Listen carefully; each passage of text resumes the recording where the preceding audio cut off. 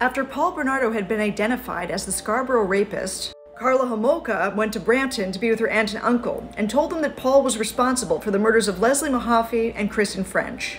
On February 17, 1993, Bernardo was arrested for all charges. That same month, Karla sought full immunity from prosecutors in exchange for her cooperation in her testimony against Paul.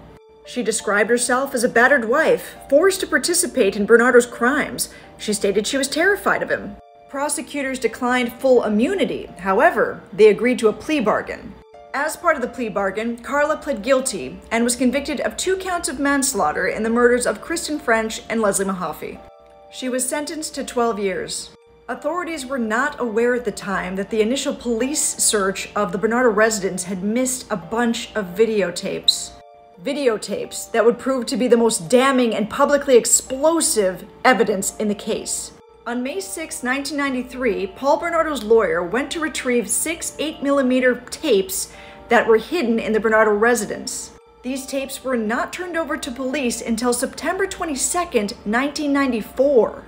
The tapes shared in graphic detail the rape of Tammy Homolka, Karla's 15-year-old sister, by both Paul and Karla, as well as the rape and tortures of Leslie Mahaffey and Kristen French by both Karla and Paul. It was clear to observers that Karla was an active participant, not at all frightened of Paul as she'd convinced everyone to believe.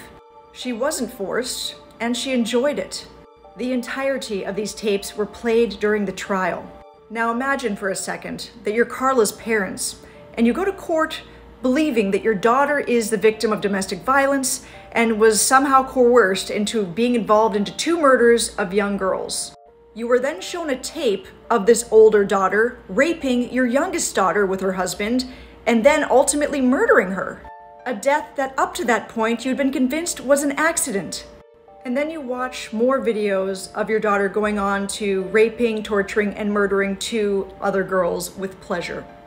News of the tapes prompted public outrage and explosive headlines, accusing the prosecution of making a deal with the devil, only giving Homolka 12 years. And yet, the Crown said that it was obliged to stand by the original agreement. Paul Bernardo was sentenced to life in prison.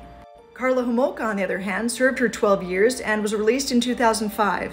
She settled down in Montreal, Quebec. She changed her name to Leanne Bordelaise, and she got married and had 3 children.